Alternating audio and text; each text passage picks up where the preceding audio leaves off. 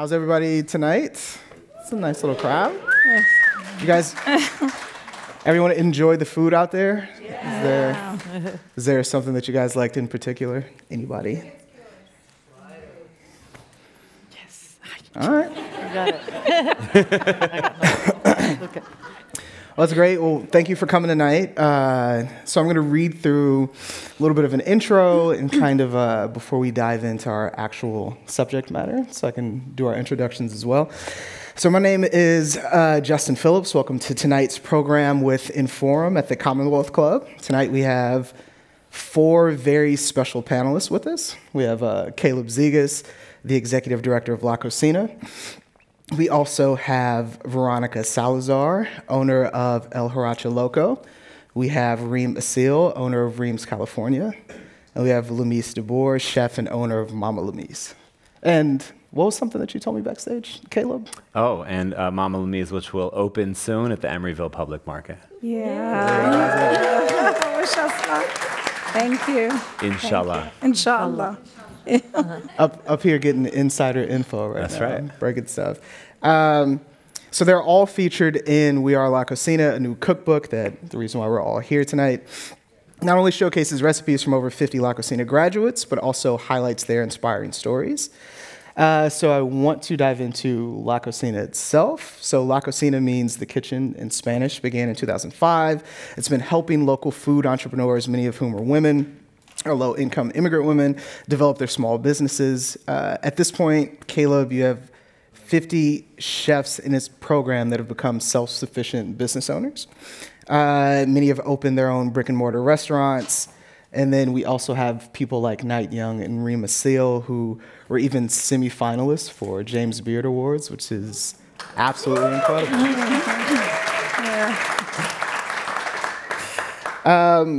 So now we have a book that compiles all of their stories called We Are La Cocina, Recipes in Pursuit of the American Dream. So my first question for Caleb is, dude, what took so long?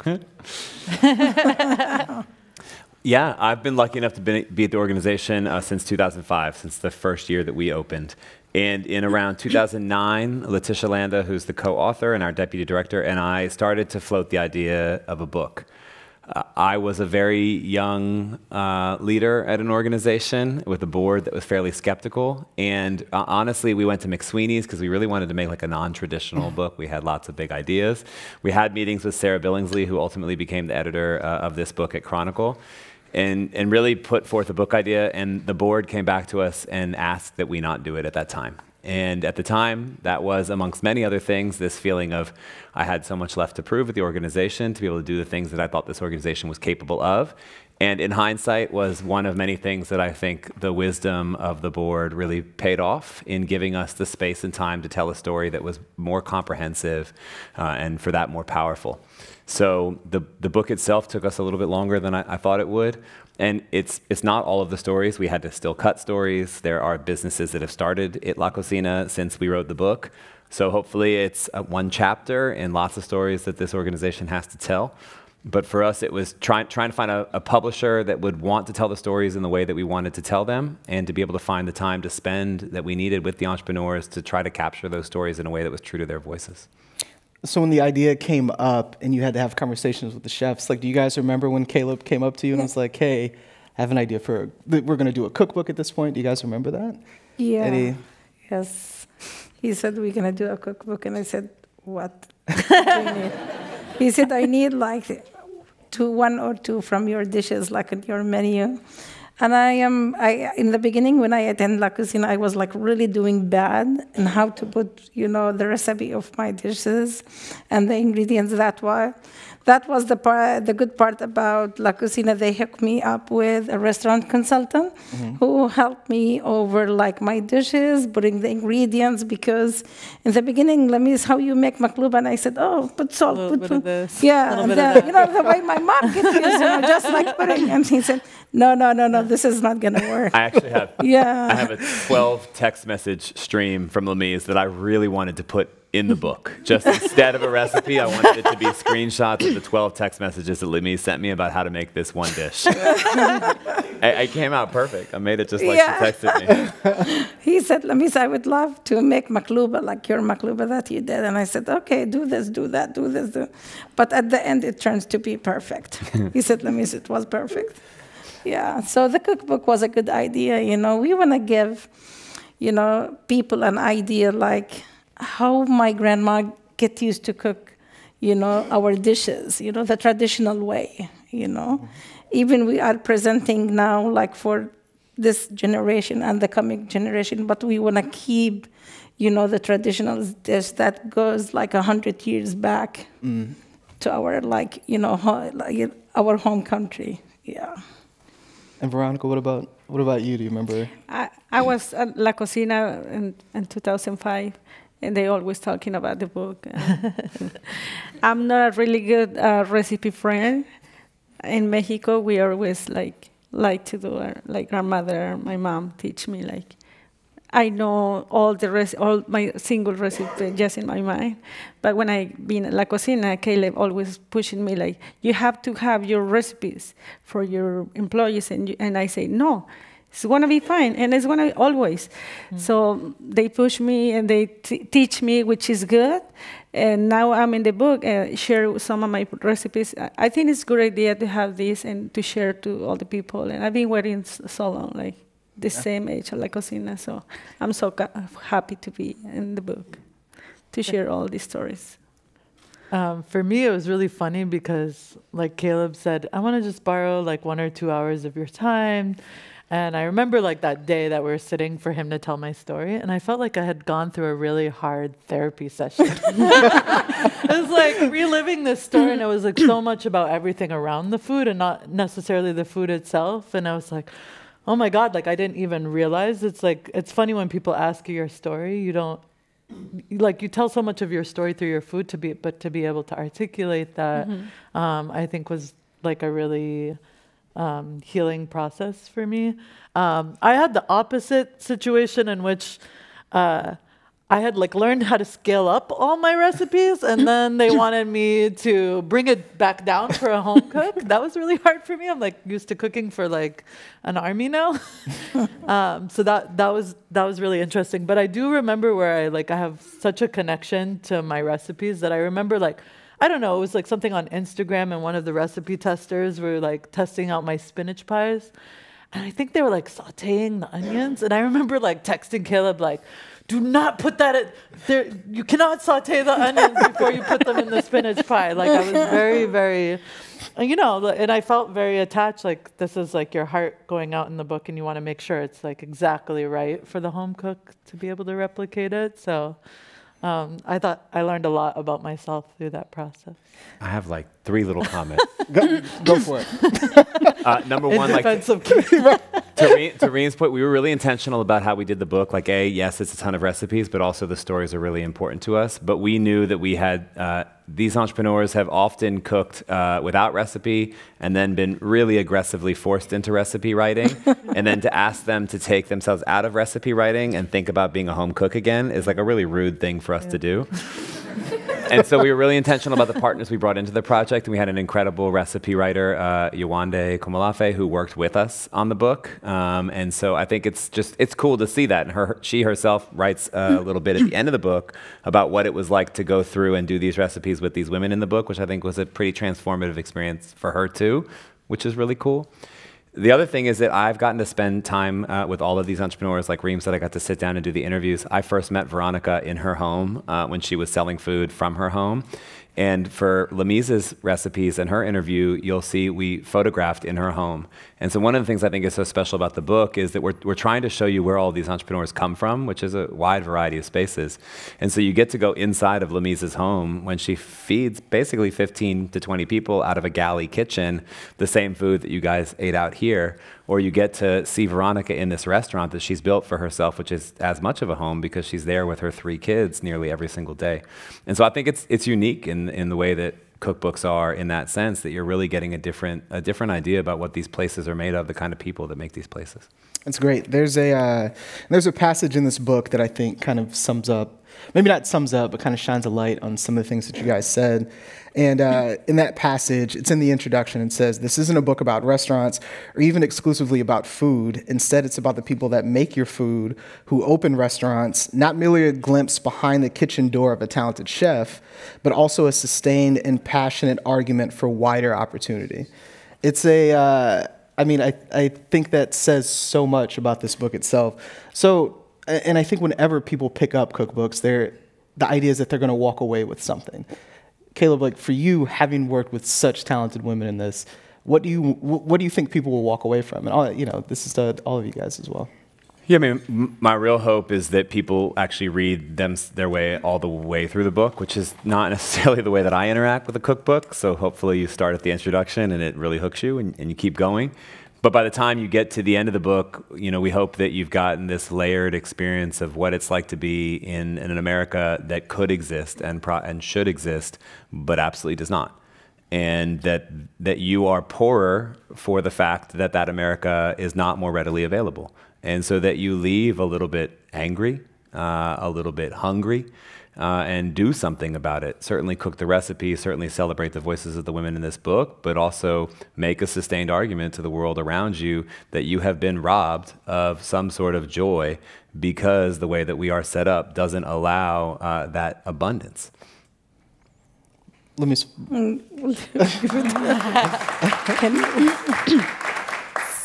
So the question again was what do you want people to take away from the book? Like after they get, Okay, so really, really, I'd love to send a message to everyone that no matter what you're going through in life and you insist to do something, you're gonna do it, you're gonna do it. And this is where I raised my kids. Never been like in my life that I'm gonna be a chef or food business or like sending or giving ideas about Palestinian food to San Francisco Bay Area. But whatever hardship I went through, I'm surprised that the one who was behind this idea, she's here today attending. If you raise your hand, she's the one. Yeah, Lupa Gomez is the manager where I live. And after she tried my food many times, she said, Lamise, this is something is not in the market. And definitely you're going to be a successful food business. And I'm aiming from this business and this cookbook to tell everyone that there is Palestinian dishes is not in the market, that there is a lot of yummy dishes. People has to know about it. Hopefully, and to be honest with you, the most thing that makes me really happy when a Google company a week ago demonstrate my recipe within 900,000 subscribers. It turned the dish to be exactly how I am cooking it inside my house. So I feel like this book did the job that really for it, made for it or published for it. So hopefully, we're getting there and people try more and more about, Palestinian food. That comment was very low key, but let's go back to that 900,000. Can both of you explain what exactly we're talking about? Let people know. Coming soon to a YouTube channel near you.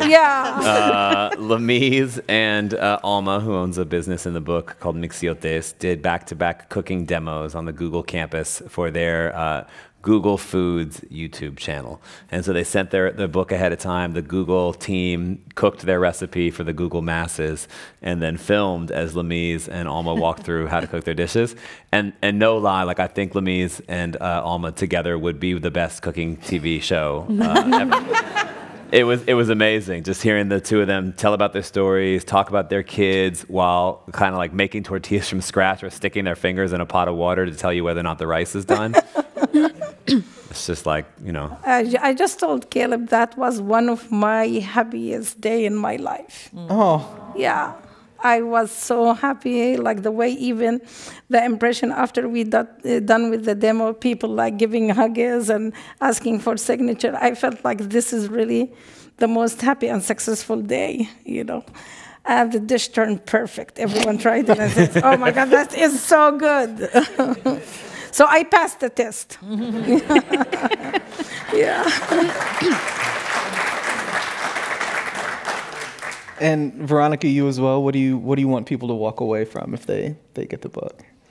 Or when Not they get also the recipes, but all the story of the woman's, all our life, everything behind what we cook, what we do. It's really important for me. Was a lady, I don't know if she's around here. We asked her if she buy the book, and she's like, "Oh, I have a lot of cookbooks," and we told her like, it's not just the book, it's not just the recipe, it's just big histories behind what you want to see. It's you want to see the world in just one book, and even me. I was reading Tina, his story, because I've been busy at the restaurant. When you have your business, you're always busy and you don't know exactly, what people come in at La Cocina, but you never know the story. So we was reading, I was crying in the airplane, I was crying when we doing the book in Los Angeles, because we don't know. I mean, we know what we do, what we eat, we share our dishes, but never have time to share our history. So it's really important to buy that book, support La Cocina and support us, and you know a little bit about every woman business. And Reem, what about you as well? Yeah, I think on that note, I remember reading some of the stories. It's like I was working side by side with some of these women, and I didn't know. And it's like, what would it take for us to actually know about each other's stories? What would this world look like, right? If we took the time to hear about the stories behind, what people do. And I think for me, the learning, I do think just even buying the book is an act of solidarity. You're supporting an organization that's doing the amazing work. And for my business, we wouldn't be successful without our community supporting us, and it feels so humbling to be a part of this community. I think that is the takeaway that I took from the book. It's like, oh man, we come from all these communities of struggle, and together, because of all of that struggle, we know how to help each other. And what could that look like if we involved our community outside the book to help us? What would the world look like? So I think buying the book is an act of solidarity because you get to support this organization. But I think also kind of hopefully being a little hungrier, a little, to take action, maybe to, the next time you're out eating with a friend and they say something a little bit ignorant about food from a certain background that you that you challenge them or you question them, those little acts. Then you buy them the book. And then you buy them the book. Yeah. That, slowly but surely, we're more connected as a community, and that the world will look a little different. Yeah, it's one of the incredible things too is you guys aren't people that are used to going out and being in front of crowds and having to push books and products and all that. These are just extremely talented women who haven't had to do something like this. So with that said, you guys are also on a book tour, and I feel like there's some highlights that we were talking about backstage that would be interesting to hear. How's the book tour been? Whoever wants to pick that up first. Well, Veronica, you and I were in LA. You want to talk about what we've did? We've been in LA. It was something that I never feel before. We are important. Not because we are persons, but I don't know. I didn't be a long time with Caleb, with Caleb and Leticia, and when we spent too much time with my other friends, with Tina and Dilsa Lugo, and signing this book and see this was a small space with 40 people, 50 people. They saw interest in the book, and when one of the participants say his story, everybody was crying, even me. Everybody was crying, and it's so really good to this experience. Is for me, it's like Mama say, it's one of the best things in my life. You know, I know I leave my family right now. I want to travel to New York in 2 days. And I feel so sad because my 2 kids, the little ones, and my husband is going to stay here. But I know it's going to be for my own good, and you know, it's gonna be fun.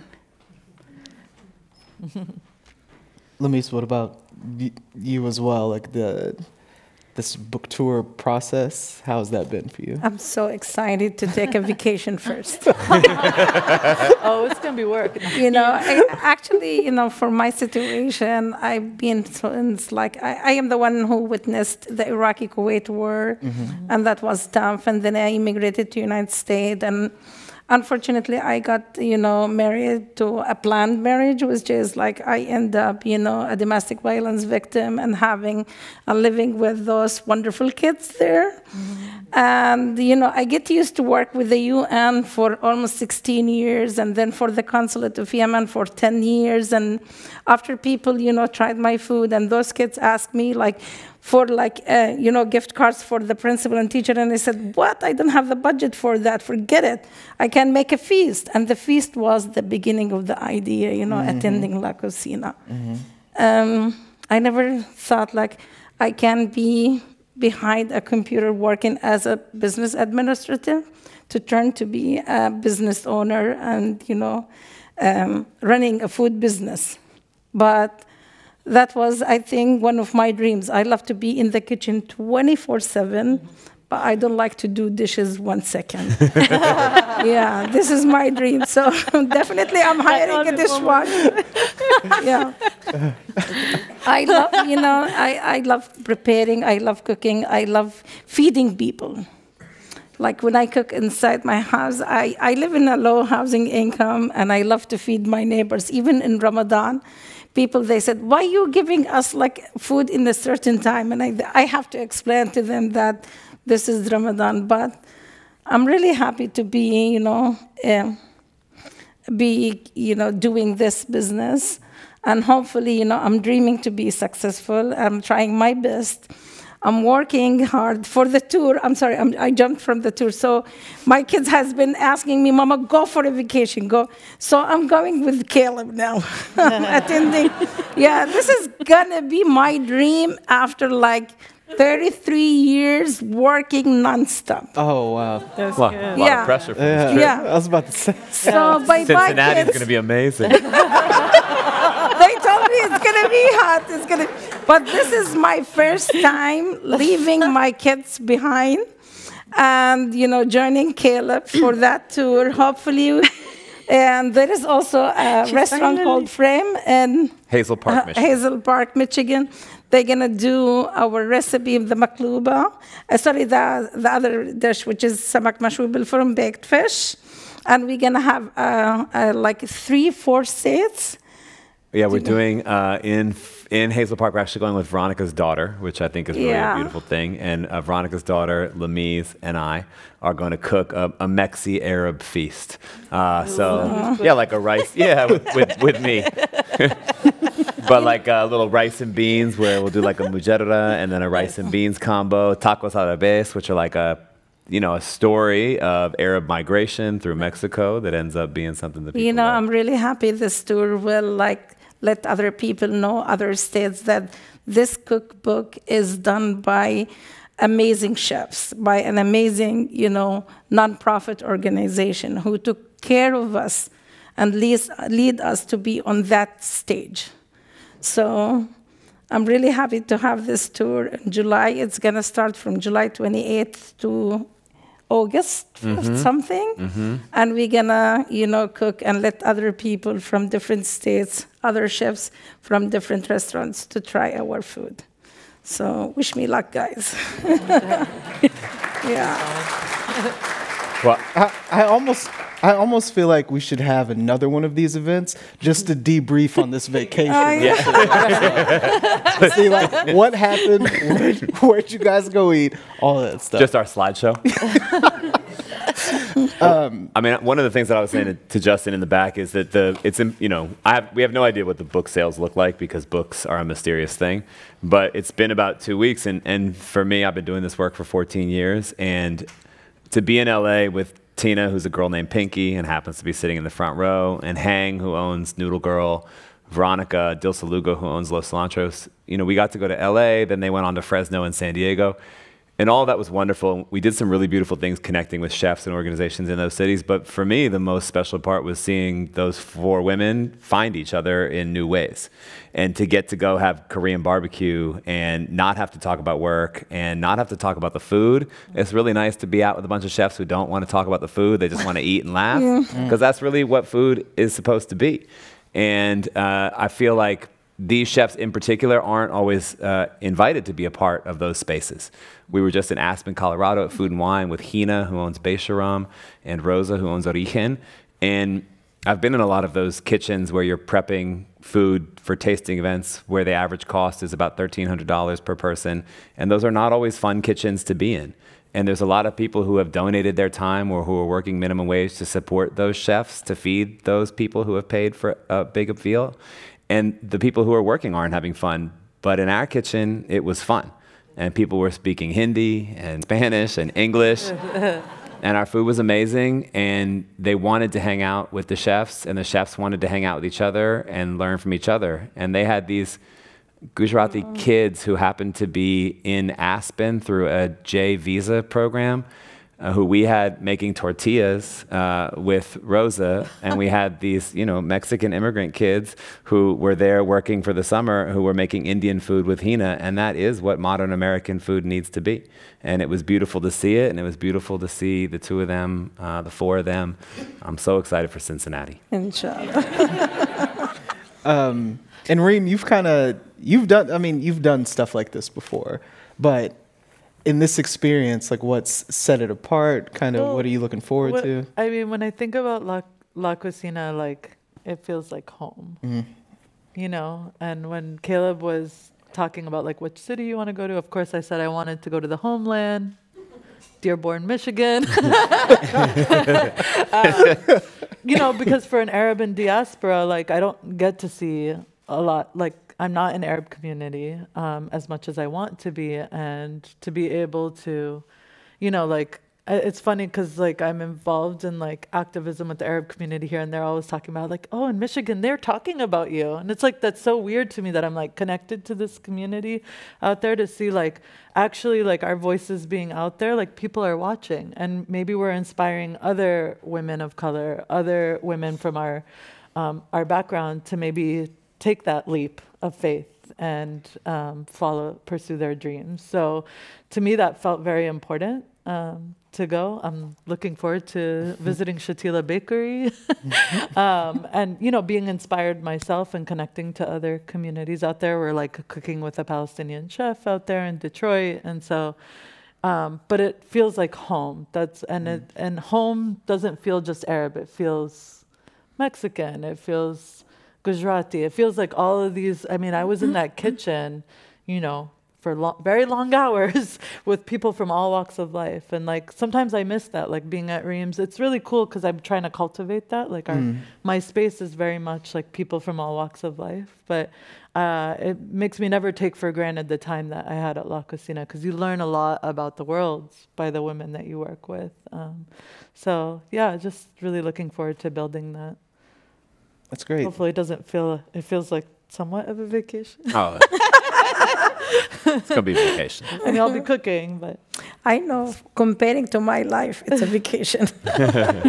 What I'm doing every day. Yeah. Oh, that's actually Cincinnati's new slogan. Wait, are we just plugging Cincinnati right now? I don't know. I kind of like it there. Like, let's go.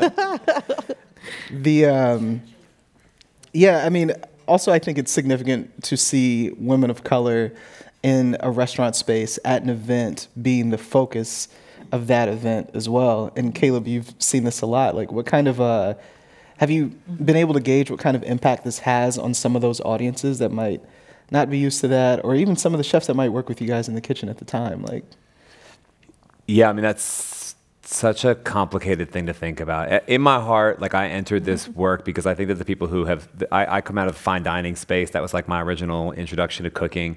And I really had a gut sense that people who work in fine dining, they want this food, they want this talent, they like want to know how to just cook yourself. And you go to a lot of these events and people are thinking too hard about how to cook and what to cook, and they stop cooking things that really matter. And so when we do La Cocina events, there has never to this day been any of that pretension or absence of emotion in food. It's really people cooking themselves and cooking this beautiful food. And I do think that that's naturally appealing. On the other hand, when you go into these public-facing events, there's still certainly this hierarchy of respect and expectation that's just patently unfair to the quality of food that our entrepreneurs put out. And when you're in those kitchens, you feel it.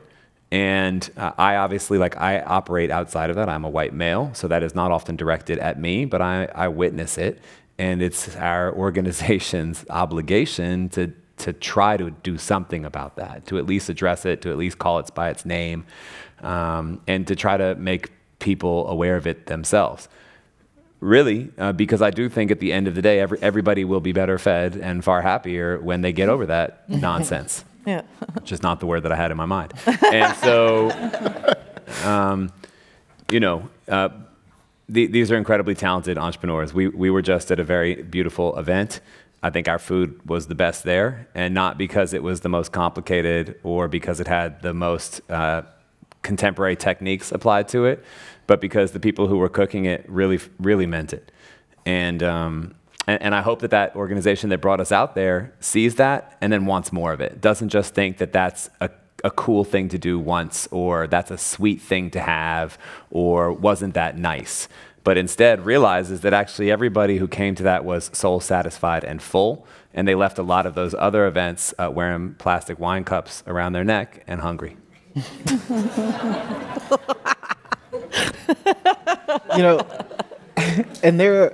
And it's great that we have this event right now, that we're all sitting here and people will come, listen to everyone talk and care about the book. But there's a time, Veronica, I'm sure you know this, that when La Cocina didn't have this platform, when it was like, just, you were talking about earlier when the cookbook was just an idea. Do you remember the days in the beginning, and can you think about how far the organization has come since then, the incubator's come since just then? like about the cookbook, you mean? Or just as a whole, like La Cocina as a whole. Yeah. I want to hear about the good old days. But it was, I always believe in La Cocina, but it's also because woman in Mexico, or when you immigrant, you come to the United States, you always, when I was telling all my friends or my family that I want to have my business, and they say, you're crazy, you cannot do it. And, you have this in your mind always, like when they say, we want to have a book, I didn't, it's going to be just a small thing. And now when I see the book, it's something big, because we are, it's a big people in the book. So it was, I've been waiting for this. And now it is going to be, after I've been in La Cocina for 14 years, I know La Cocina is big. I know La Cocina it's doing something big for San Francisco. And I always ask, when I saw a lady with a little cart selling food, and I always say, you should go to La Cocina. You should go to La Cocina always. Because, and there is a lot of people outside right now that they don't know and they don't understand how much help we have with these people, and they change our life. I do want to note that we do these panels a lot, and there's a lot of La Cocina did this, La Cocina did that. So there's two very important things for me to say at every one of these events. Number one is that La Cocina only does what these entrepreneurs have always been capable of doing in the first place. And our role is not to help, we intentionally don't use that word, or empower the women who are up on this stage, have helped themselves repeatedly over the course of their lives and will continue to do so. And they are very powerful to begin with. And so our role is really just to make sure that y'all understand that. Like, that's it. And that's what the book really is. Yeah. And Veronica, for this story in particular, you know, Veronica was the first one to open a restaurant at La Cocina. And so anything that we as an organization know about opening restaurants, we learned from Veronica. And so anything that we brought to bear on Reams, anything... I thank Veronica for support. Yeah, we learned so much that way. Yeah. And the entrepreneurs who, you know, it's incredible to see. And, you know, Veronica's been there for the whole time. But the same thing, I mean, Reem, you know, everything we know about being a James Beard semifinalist, we learned from Reem, you know, and even Lamise, who, you know, Lamise really was a new set of challenges for La Cocina, certainly coming into the kitchen. And we do a ton of events. We do have a ton of events that have to do with alcohol. And so we had to have a really serious conversation about what kind of a community are we? How do we welcome someone into that community who has some discomfort around the way that our events are managed? And can we be a place for everybody? The organization always has to learn, always has to hear the people who are in it, and has to understand that they are leading this organization. That's the purpose of being a service organization. But, I mean, a little humble. I mean, I think you guys facilitate us stepping into our power. I mean, I think if more people did that, we could realize our power quicker. I mean, I remember the first time that I did like my first catering for the board. I was like 30 minutes late. I was frazzled. I had like stuff all over and I remember like walking into that room and I had no idea Tracy Desjardins was on the board. Like they don't tell you anything. They just kind of like throw you into the gauntlet. And they're like, explain your food. And I don't even know what I said, but I remember like running out of there crying and like, I quit, you know, like calling my mom. But, you know, those things make you stronger. So the next time you do it a little better. I remember like one of my first events was for like the Taste of the Warriors. And they're like, you got this. Like they do like, you know, they do a little bit of facilitation. But I think it's an understatement, the kind of market that they have access to. And I think, you know, they give us the opportunities and it is on us to get what we put in, but I wouldn't say they had a little bit to do with that. So. Yeah. It's really, really like comparing yourself, opening a restaurant without going to La Cocina and opening a really solid business while you are a student at La Cocina. Like I'm talking about within the Arabic community, everyone want to open a restaurant, just like, oh, I have the money, I have the key, and rent it, and then they end up like a failure in their business. So my idea was like a long time ago when I was like begging my brothers that I need the money to open a restaurant. And I think when they said no, it was for my sake. And when this lady, Luba Gomez, she led me to this nonprofit organization, I am really, I changed a lot. It's not just being a chef in this business, it's how to be a leader for your business. How for your community. Yeah, exactly. So I think La Cocina changed many things, many aspects in my life. I'm talking about my life specifically. How now I like financially, I was like below zero. And that was my really chance how to build, you know, this solid food business. So when they did ask me to do my business plan, that was like the first thing. I never, ever in my life heard what's the meaning of business plan. And I said, okay, I just want to cook. I thought like La Cocina is going to help me get the key of a restaurant and start. That's my idea about La Cocina. And I said, you know, my family, when I start studying and attending workshops and everything, they said, خلي La Cocina تنفعك. They're not going to do anything for you. Like they thought like it's kind of like funny story to be part of La Cocina. Now my brothers are offering me money to make this, you know, project, my dream, true. They said, oh my God, what La Cocina is doing is such an amazing job. And this doesn't come from one day. It comes like, since I attend La Cocina in 2015. The way I changed, the way, you know, I learned a lot, the way they connected us with different resources. And honestly, I'm telling you, like, for Arabic Muslim women to be now there is not easy. There is a lot of challenging. And I think every time I have a challenge, I have knocked, La Cocina door, and I said, guys, I want to make this dream come true, and I need you to help me over that. So it's a great organization. It's really a great non-profit organization. One of our hopes for the book is that as you read through the book, there's like so many incredible individual stories that you get in there that are like Lamise's. The comprehensive point throughout the book, hopefully, that resonates with you is that all of these entrepreneurs are put in a position where they have to take significant amounts of risk. We live in like an entrepreneurial culture where risk is valorized for people who are able to absorb risk and denigrated for people who don't have a cushion, that they shouldn't have taken that risk.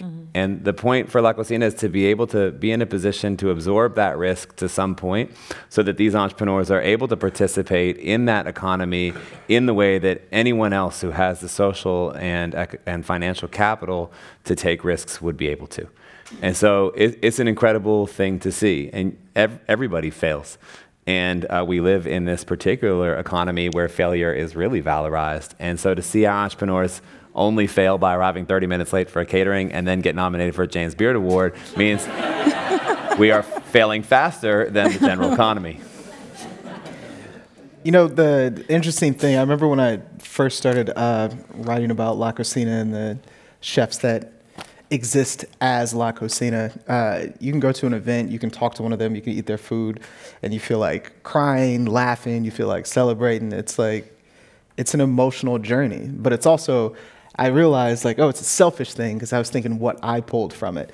And Reem, I think you could speak to this. How did you change as a person, being able to have these responsibilities, as a part of La Cocina, being able to have these new responsibilities, figure your own path out, get this national acclaim, and then, how have you changed as a person with that?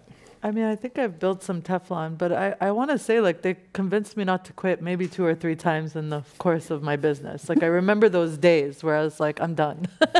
And somehow they, got me back into the game, and, a lot of businesses don't get that, I think realizing that I could fail helped me, because, I had something to fall. I had a family to fall back on in a time where I didn't feel like I had family. And I think one of the things that because I wanted to start a business, I was kind of like Mama Lamise. I was like, okay, they're just going to help me find a play, and they're slowed me down. And I think in that time, that year and a half before I even launched Dreams, I went through some real soul searching of what felt important to me. And I think being in that kitchen, I come from a social justice background. I wanted to escape to have this little bakery because there was too much pressure on me in other parts of my life. And then I think I went back to why I'm doing this in the first place, which is I wanted to grow and I wanted to give voice to other women. I wanted to do what La Cocina was doing on a larger scale. So I feel that, going back to my sense of purpose and my mission and my values was something so invaluable that has helped me and build my confidence. But I still try to get Caleb to come in a room with me when it's scary. I think, that's a process. I think as women, we do have imposter syndrome, and especially as women of color, I feel so much is at stake all the time. Failure is not an option. And remembering that failure is okay because you learn from it and it's really not a big deal at the end of the day, helps kind of widen your imagination of what you can do. And I think that's I'm that kid that never left the house after I graduated. I still come to La Cocina for everything, and they don't even question it. To have something like that to help me. It's home. It's home. Mm-hmm. It's home. It's always the place that I come back to. So, I'm still evolving, but I think noticing how much grit. The grind is really it toughens you up a little bit but still a place to fall apart, I think that's the place I go to fall apart so they can help me put myself back together and go back out in the world and do whatever I need to do to be a leader. There is a big difference to be an original chef versus chef from YouTube.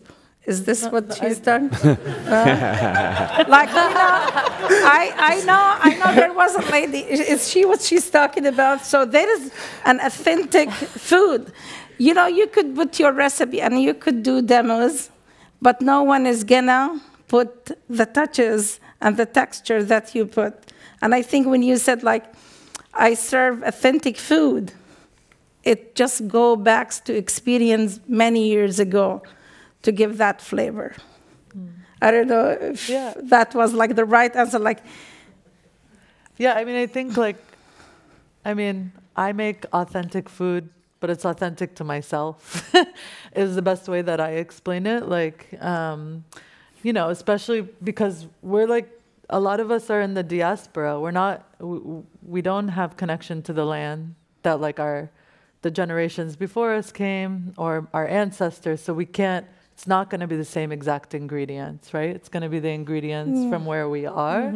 And that's the beauty of food, is that we adapt. I always say like Arab food is like very flexible, right? Because if you go to Palestine, even like from one village to the other, they're going to make makluba a different way. And it's just like based on what they have available to them. So I think that's awesome, right? Because it can be really flexible and you can adapt to the places. And for us, I really love to honor the space I'm in, which is California, a land that like, you know, hopefully doesn't get completely uprooted from the people that are indigenous to that land. Unfortunately, we're seeing a lot of that displacement. But to celebrate, you know, the farmers who are working off the land and using those ingredients. So that I try to sort of do that in my food. Is it creative? I don't know if it's creative. It's just kind of, that's how my people cook. Like, that's how I say it. Like, Arabs cook seasonally. So it would make sense that I would use California ingredients to cook my food. But I don't like the word fusion because I feel like that that's like a forcing of cultures for the purpose of like indulgence. It's usually like happening from like a third party that's fusing those cultures. Does that make sense?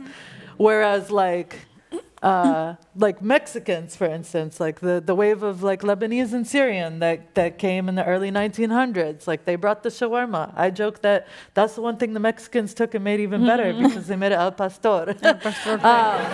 You know, but that to me is a much more organic way of fusing culture, because like people are taking a food that they feel inspired by and adapting it to their own specific circumstance. And to me, that's beautiful. I like wish that we would do more of that. So I look forward to that Mexa-Arab. Mexa-Arab face. We're very like, we are historically a little bit word policey around brand at La Cocina. Yeah. And authenticity, when Veronica started, was a word that I was like pretty vehemently against. And it's interesting how that's evolved and the conversation has come back around. But in 2005, that was a word that was used to really pigeonhole Mexican chefs in particular and immigrant chefs into specific kinds of cuisine that both limited their imagination, their presentation, and the perception of the value of their food. And so, you know, there's an impetus to want to call yourself an authentic Mexican producer to distinguish yourself from the American chefs who've never been to Mexico who are cooking Mexican food. And I understand that. The real deal. On the other hand, there's that same problem that when somebody goes into a Huarache Loco and is told that the taco is $4 because it's organic masa and people are paid a living wage and this family needs to make a living, that $4 taco is no longer seen as authentic. And so it's challenging. What Reem just said is like beautiful about the fusion, and you know, you hope that people collide into each other at La Cocina in a way that inspires them to do all kinds of new things. And I was really serious about Lemise and Alma making a TV show together called Tacos al Pastor, because I think watching the two of them cook together and learn from each other would be mind blowing. There's a name for it already? Tacos. Well, I made it all up. Oh. Nobody signed any deals, but we're available afterwards. We got our lawyer on speed dial. All right, this is going to be our last audience question, and it's actually from social media, and it says, for each of the panelists, what do you want the next generation of La Cocina community to know? That we can do it. It's like we having La Cocina. It's nothing impossible. I mean, they build your dream, and if you believe in you, you can believe in La Cocina. And it's, you can, you know, it's... I would say call on us, like the ones who graduated, because La Cocina is really busy. They have a lot. I'm like, how do they do it? But you know, like I feel like I got a lot of value of like being inspired by Isabel from El Buen Comer and like the sort of generation right before me, and like I want to pay it forward too. And so, you know, come over to Reims, come stage for a little bit.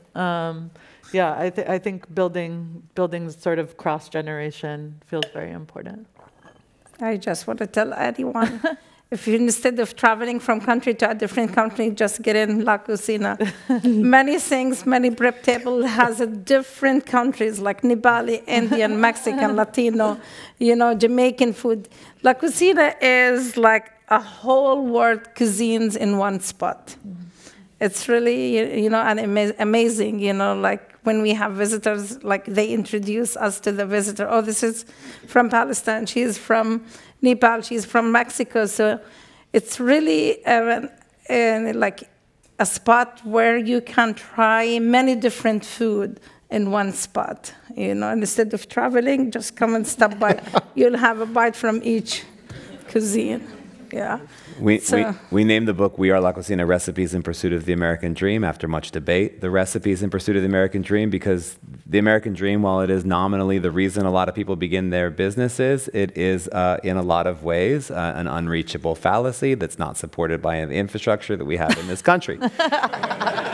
And you should know that when you start a business. And then We Are La Cocina because there's an impetus to pull on heartstrings and to talk about how beautiful it is, and you guys really made it feel beautiful, and I appreciate you guys for that.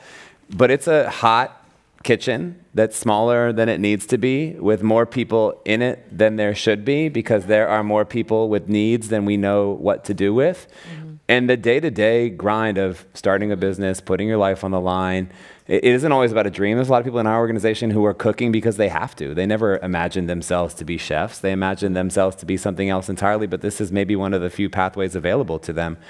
And so I think it's important to understand that like your individual struggle is real. And the pain and the trauma of that individual struggle is really, really real. The beauty of it is that you are never alone in struggle. And so you come into that kitchen and it's an infinite amount of people struggling through some real grimy things in pursuit of a better place. And we really, like, we learn from each other. Like, we look like the Jamaican food.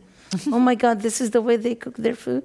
Oh, for Nepali people like doing momos. It's really kind of like an art. She has staff that doing momos, Nepali momos. Like, everything you learn every day in La Cocina, you learn something different. It's really an amazing. Live art momos now available at the corner of 6th and Howard at Beanie's Kitchen. Yeah. Shout out to Justin. Thanks for covering these stories. Yeah. Thank you. Yeah. Justin Phillips in the house.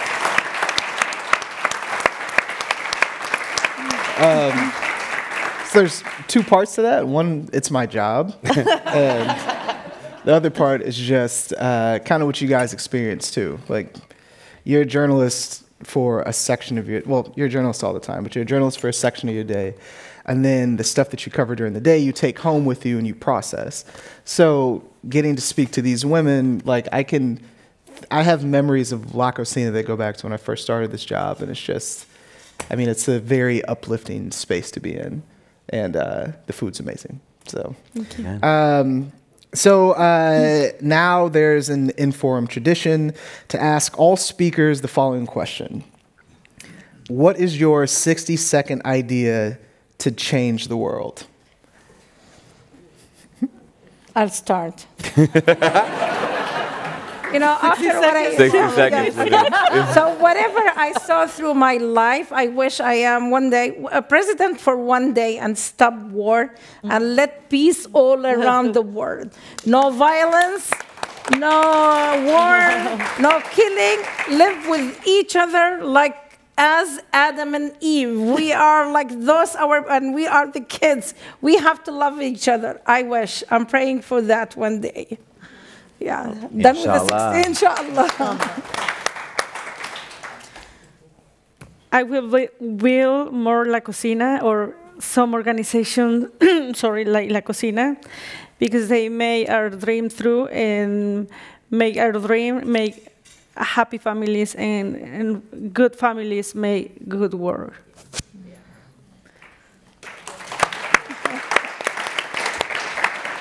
I think we need to play a little more.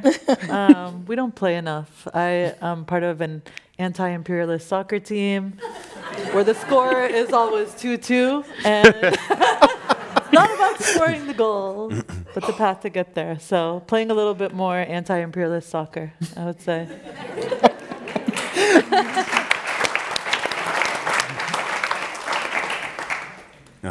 Less of me, more of them.